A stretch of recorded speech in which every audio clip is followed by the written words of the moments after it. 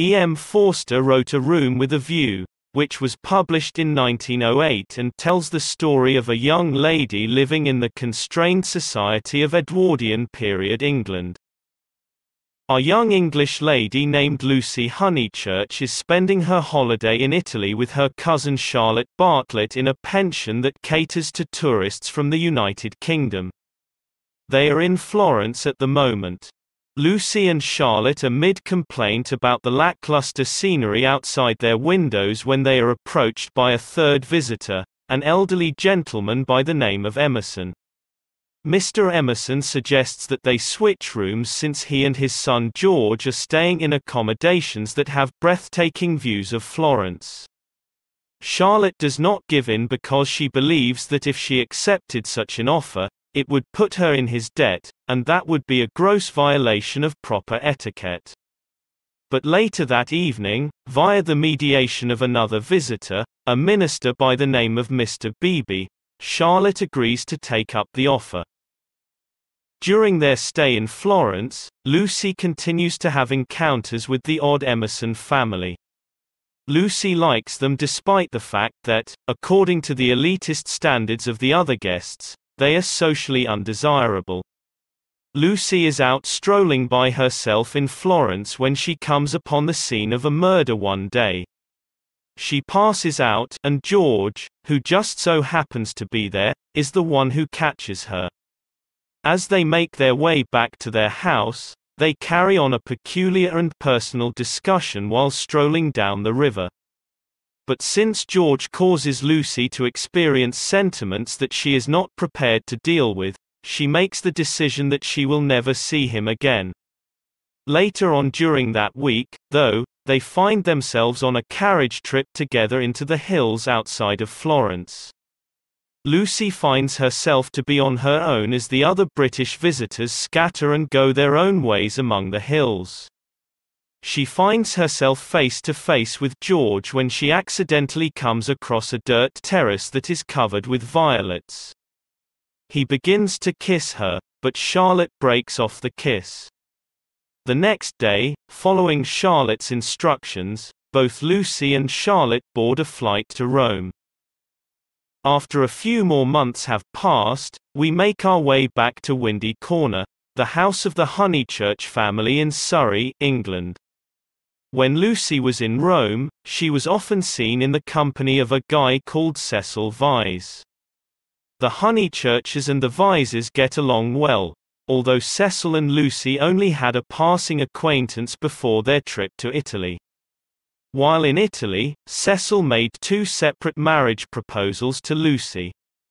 Both times, she did not accept his advances. But when Cecil makes a third attempt proposal, she agrees. After becoming engaged, it is important for Cecil and Lucy to spend time interacting with Lucy's many neighbors.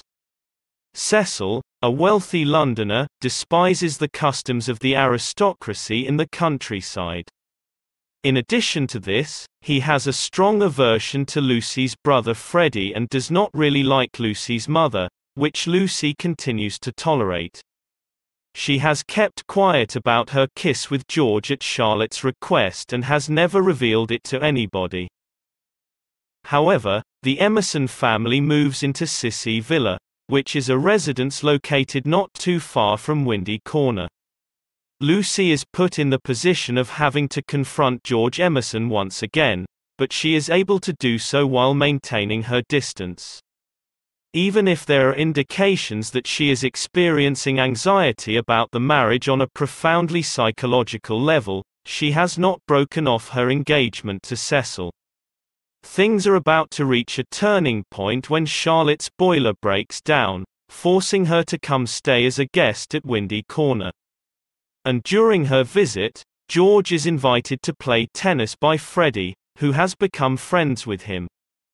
On Sunday, when everything is scheduled to go down, Lucy is dreading the prospect of what may happen. Cecil annoys everyone on Sunday by reading aloud from a subpar British book and refusing to play tennis. Lucy quickly discovers that Miss Lavish, a guest at their Florence pension, is the author of the book.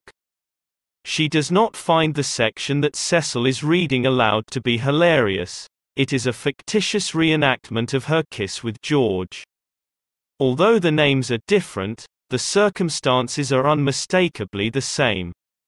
She is now aware that Charlotte has shared what took place with Miss Lavish, and now even George is hearing the passage being read. While walking back to the home, George sees Lucy standing by herself in the garden and decides to give her another kiss. Lucy confronts Charlotte in a furious manner about her inappropriate behavior. She had made up her mind to show George who's boss. She calls Charlotte in as a witness and makes her sit by her side while she tells George he must never set foot in Windy Corner again. George engages in an animated debate with her. He tries to persuade her that her relationship with Cecil is suffocating and inappropriate for her, and that Cecil would never love her enough to want her to have her own independence. She is loved by George for who she is. Lucy is frightened by his statements, yet she maintains her composure throughout the ordeal and George goes his own way, broken-hearted. Later that night, though, Cecil once again declines Freddie's invitation to play tennis. Lucy sees him more honestly after his rejection, and during the exact same night, she calls off the engagement. However, Lucy continues to be unable to acknowledge her love for George to anybody, even herself. She makes up her mind that she will go to Greece rather than staying in Windy Corner and confronting George. But on one particular day, she accompanies her mother and Charlotte to church, and while there, she encounters Mr. Emerson in the minister's study. Mr. Emerson is unaware that Lucy has called off the engagement. Nonetheless, Lucy quickly recognizes that she is unable to lie to Mr. Emerson and that she must tell the truth. As a result of their conversation, Mr. Emerson understands that she has profound affections for George. At last, she acknowledges that she has been denying her feelings for George the whole time. The last scene of the book takes place in Florence, where George and Lucy have traveled for their honeymoon. Lucy and George had run away together because she did not have her mother's permission. Her family life is challenging, but there is reason to believe that things will get better in the future. No matter what the future holds, George and Lucy will always have each other, and their life together is sure to be filled with love and happiness.